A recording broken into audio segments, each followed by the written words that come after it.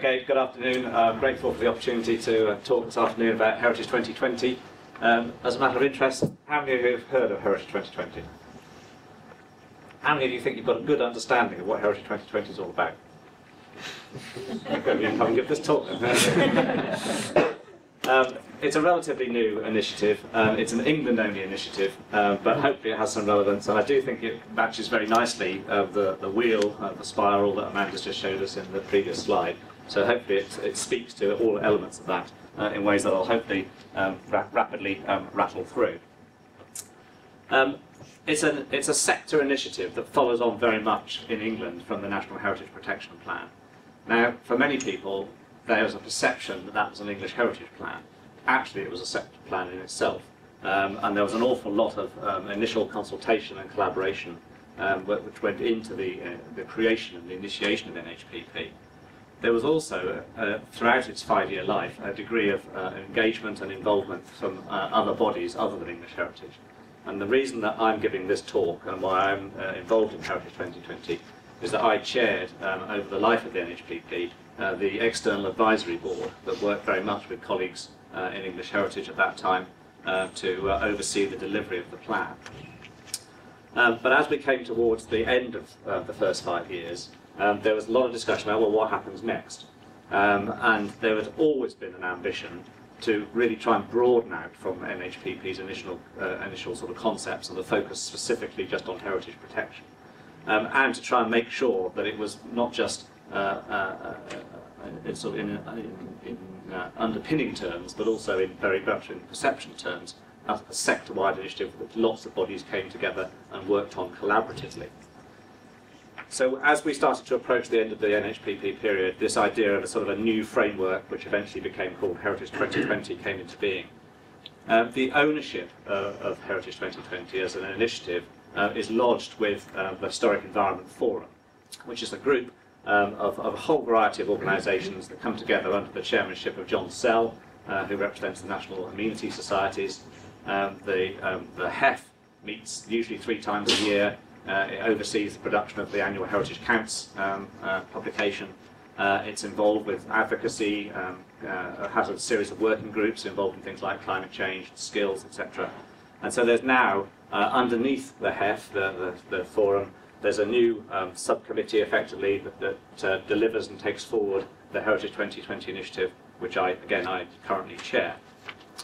The HEF, and indeed Heritage 2020, are facilitated and supported by the Heritage Alliance, which again is a way of ensuring that a wide variety of organisations have an input into the process.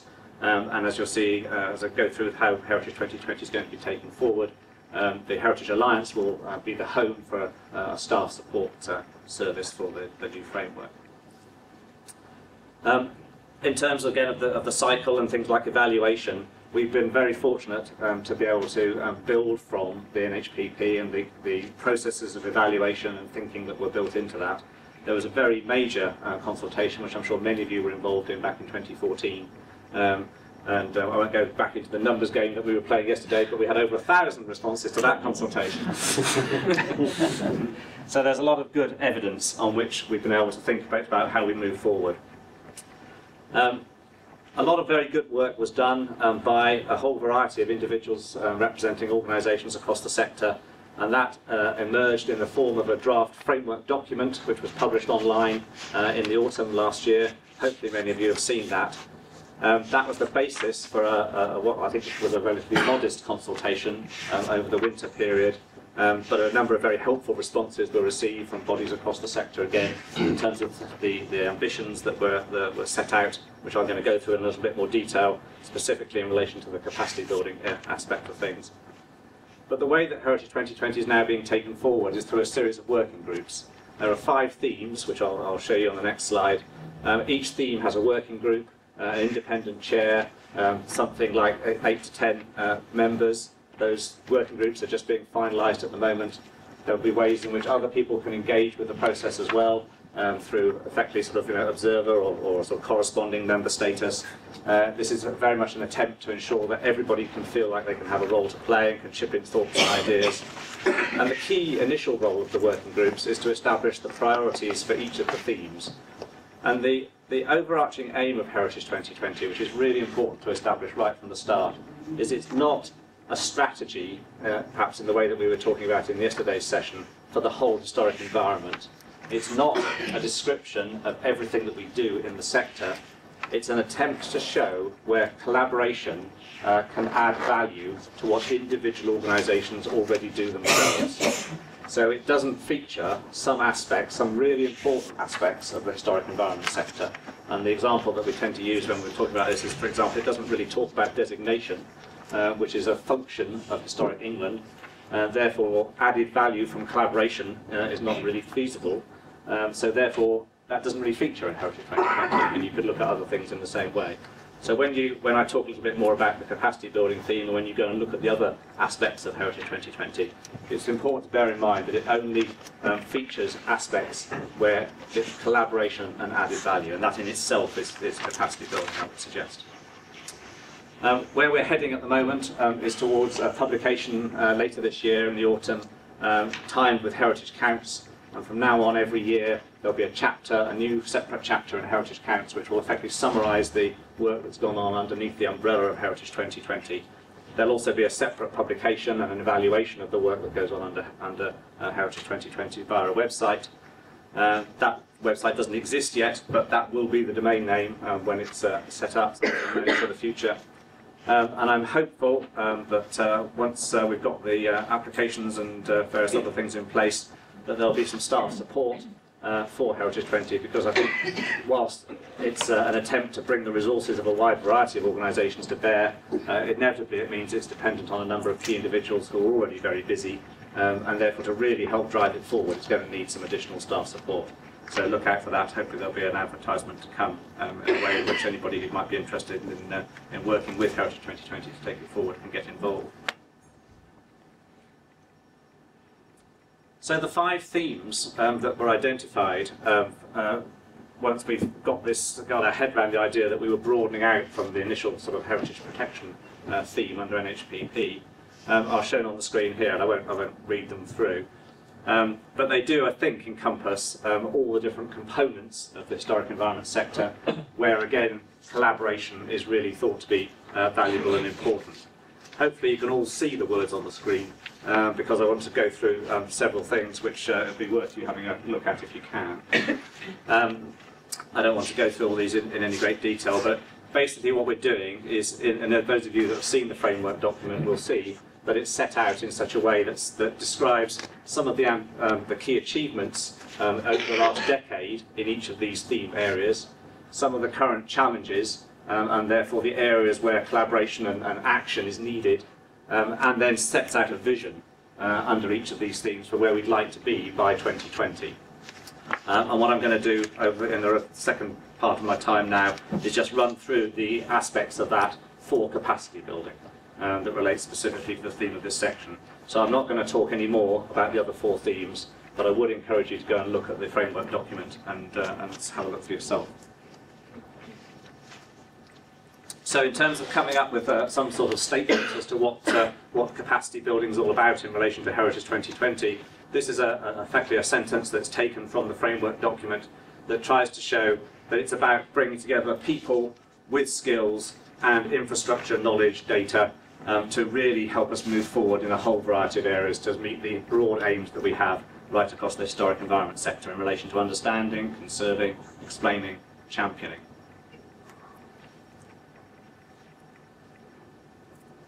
There are effectively 3 aspects where it's really emphasising that there's a need that's been identified in relation to capacity building. These relate inevitably to people, human capital. It relates to a broader sense of a movement. Some people would argue going back to some of the philosophy that established organisations like the National Trust, and then trying to find ways to get a lot more people involved. One of the key things about capacity building in terms of how we perceive this is it's how we can get more people involved with the right skills to really help us move things forward. We all recognise that our organisations are under considerable pressure. There are not a great deal of resources. We're a relatively small discipline. The best way to achieve this is to get more people working together to achieve that collaboration and therefore enable us to meet the targets that we've defined for ourselves. In terms of thinking about some of the achievements of the last decade in relation to capacity building, these are the 4 areas that have been defined, and I should perhaps just make it absolutely clear at this point that the slides that I'm going to run through in relation to capacity building are pretty much the work of the initial members of the working group that's set up in relation to capacity building. These are not my thoughts, these are very much the thoughts of the people who are engaged in starting to think about capacity building. And the chair of that working group is Mike Brown, who's currently the president of IHBC, and the vice chair of the group is Jan Wills, who, as you know, is chair of CIFA. So there's been some early buy-in, effectively, from the 2 key professional bodies that represent the historic environment sector. There's more work to be done on this, and I'm not for one moment saying that this is the sort of the final word. There are some, I'm sure there's more nuancing to be done, a little bit more thinking. Once we bring the working group together with its full membership, the idea is that some of this will evolve. It's not cast in stone for a 5-year period, but this is the initial thoughts that are set out principally by Mike, and with some involvement from Jan as well. So in terms of achievements over the last decade, a long-term commitment and an understanding that capacity building is important for our sector. That's particularly perhaps in relation, and I think in the document you'll see that they couch this very much in terms of thinking about the local government planning systems that we need to have in place. Better cross-sector working, the fact that we have fora like HEF, I mean in archaeology we have groups like the Archaeology Forum, the Archaeology Training Forum, the idea that various individual organisations can come together and take forward their own agendas. The fact that if you look at documents like Heritage Counts or the Heritage at Risk Register in England, they show, you may not think this, you may not perceive this, you may not believe this, but those documents show that the condition of heritage is gradually improving.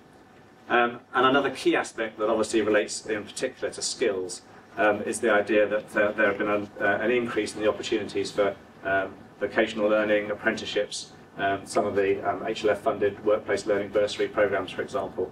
Those are seen as examples of achievements that clearly are things we need to build on in the coming years, but some aspects that good basis on which to move forward from. And in terms of then what have been identified as the main priorities for sector collaboration in relation to capacity building, and again I would stress that you've got the 4 other themes, which I'm not talking about, so you've got other aspects as well. But the 4 priorities, and in a sense I think probably the key one that's always pulled out and is a focus for attention in almost any discussion around at this time, is thinking about a sustainable model for local planning authority, conservation and archaeology services as the basis of a lot of the capacity building that we do. Better support for the independent heritage sector, how we can work together, making sure again we can help the independent sector through the Heritage Alliance to build that broad movement of support, get more public engagement with our activities. Focusing on things like education, training, continuing professional development, where groups like the professional bodies clearly have an absolutely fundamental role to play, but are not alone. We all need to take responsibility for these things. That links into increasing the uptake of training and qualifications right across the sector. And interestingly, I think the last point, creating demand, is another absolutely crucial one, and the 2 groups that are working at the moment within the Historic Environment Forum are looking at skills, which clearly meshes into this to some extent. One group is looking at supply, but the other group is looking at demand. And in some ways, the solution to the supply question is to create more demand. So that's an important part of what's thought to be the case here too.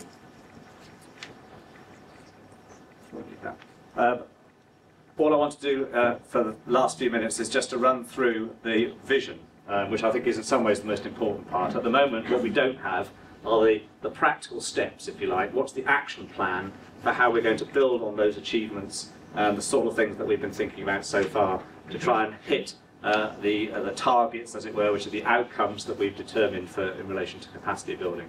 So there are 5 elements, 5 visions, components of the vision, if you like, that have been defined in relation to capacity building. The task of the working groups over the next 6 months is to develop the action plan to how to really work together to try and make sure that by 2020 we've achieved this vision. They mesh and link straight back to the previous 5 points on the last slide. So the first one relates to this new sustainable model for local authority services, linked to better and more accessible HERs. I think everybody agrees that's one of the absolutely fundamental elements, both for within the archaeological sector, but also very much for conservation and IHBC members as well. There's good agreement across the piece on that.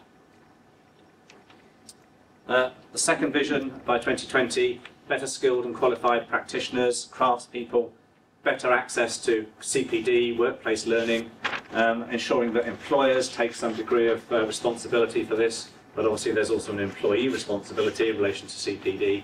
The fact that we want more workplace development, more workforce development, that becomes every day, and a better understanding that that leads to healthy businesses and a thriving sector.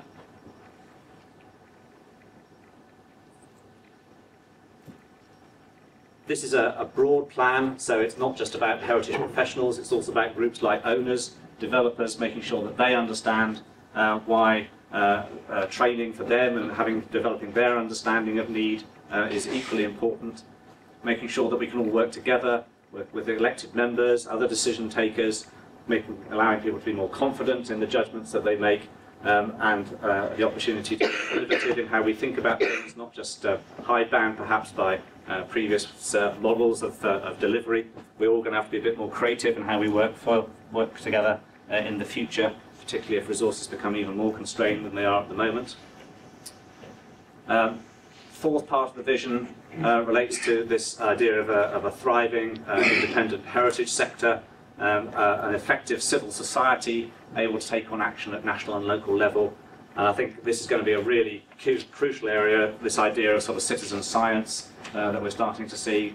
A whole range of projects, many of them HLF funded, where they're targeting individual members of the public to try and enhance the data, enhance the systems that we have working with us, and there are a whole range of examples like this certainly in archaeology, certainly involved, that CBA is very heavily involved with. This is going to be absolutely crucial.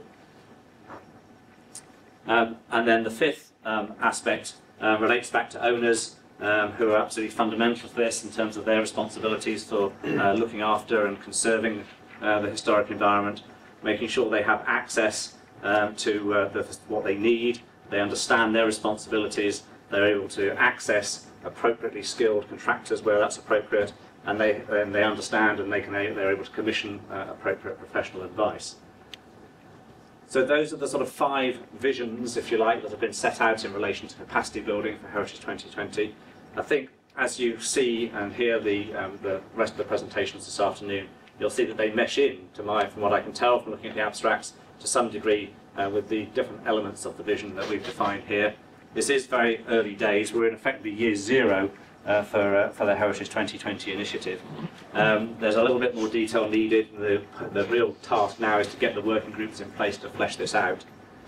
There'll be hopefully plenty of opportunity for you all, both individually and through your organisations, to get involved in some of these initiatives, particularly once the action plans are developed. And also we want to get more organisations buying into these actions and the vision that we have here. The website, once it's up and running, hopefully once we've got some staff in place to take it forward, will be crucial in terms of the communication. Those of you who use Twitter, there's already a Heritage 2020 Twitter account. The main channel for communicating this at the moment is through the Heritage Alliance's update e-bulletins, and if any of you don't get that on a fortnightly basis, I'd certainly encourage you to do it, because it's a really useful way of keeping up to date with a lot of information, and that's primarily at the moment the vehicle that we're using to communicate about Heritage 2020. But if there are any other specific questions, and if you're really desperate to find out anything more, do feel free to email me, and I'll be very happy to try and do what I can. But in most cases what I will be doing is signposting you towards the working groups, and once the website's up to date, we'll have contact points for each of the working group chairs, so that people can contact and therefore contribute individually to each of the aspects of what we're trying to do. That's a relatively quick run through. I just wanted to give you a flavour of what Heritage 2020 is all about, how it works in relation to capacity building, and I think it hopefully sets you off quite well at the start of this session in terms of a broad national programme that is about collaboration, because I think that's every conference you go to at the moment, people are talking about we need to work better together. That's what this is about. It's trying to establish a framework to enable us to work better together, to build capacity for a whole variety of purposes linked to the other themes, but ultimately it's in our own hands, and this initiative will only succeed if all the organisations in the historic environment sector get involved, and I hope that you'll have an opportunity to do that over the next few years.